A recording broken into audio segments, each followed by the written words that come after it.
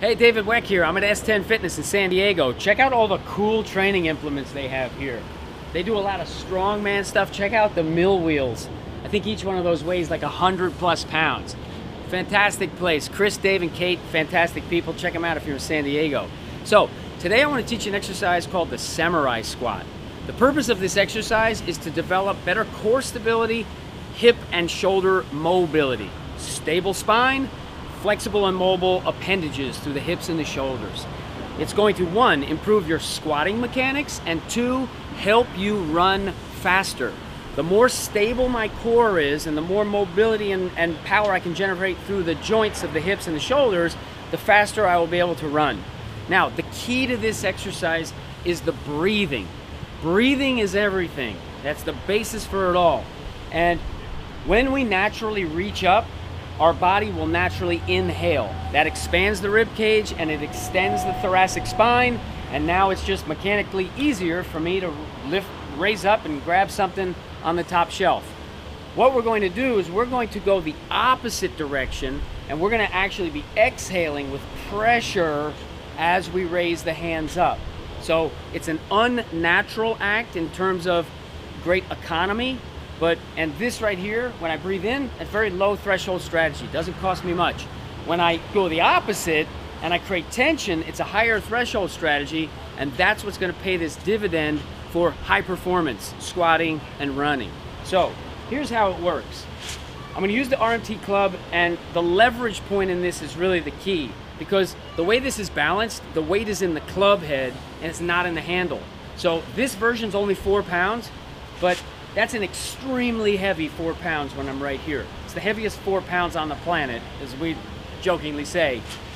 But that lever, when I go overhead, is going to give me a mechanical advantage and be easier for me to conjugate better movement mechanics through the shoulders while maintaining core stability.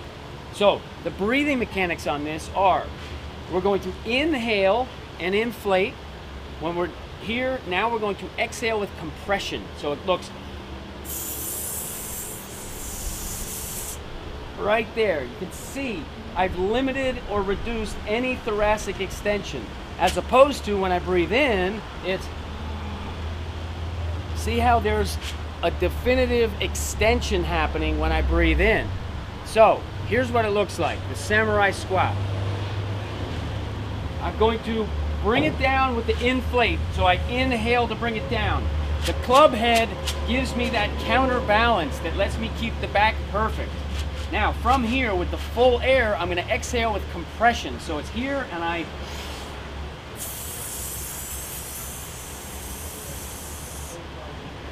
and now I come up.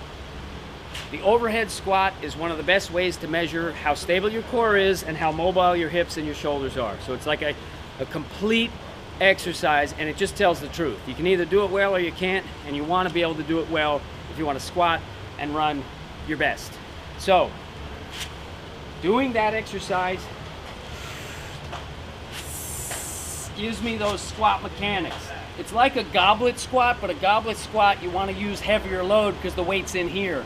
And this is why people love the goblet squat, is because the goblet squat helps your hip flexors, and people living in a modern culture generally have poor hip flexors because you've spent your whole day sitting, which means that you've sort of frozen in that position. You can neither fully extend nor flex at the hip joint when you sit all day.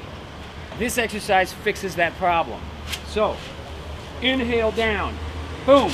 So I'm getting that similar mechanics as a goblet squat, but the overhead action is much easier than if the weight is here, because I've got the lever. So here, now compression. I want to make it really, really tight. Everything's packed in. I want to keep this perfect, and the thoracic. So,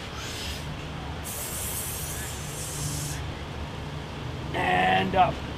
Doesn't take many of those, and you're going to create this muscle memory effect of total body core stability and what I call a torpedo body. It's just one cylinder that has tremendous strength and power.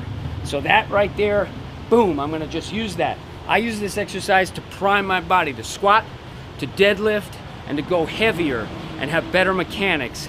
And I use the exercise as sort of a daily practice to just constantly make my squat better.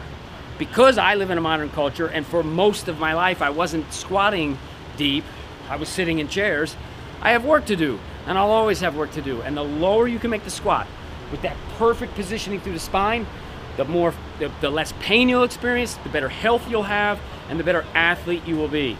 So check out that exercise. Go to WeckMethod.com to learn more. Follow us at WeckMethod. If you're ever in San Diego, check me out, check out S10, and I will see you guys soon in balance and strength.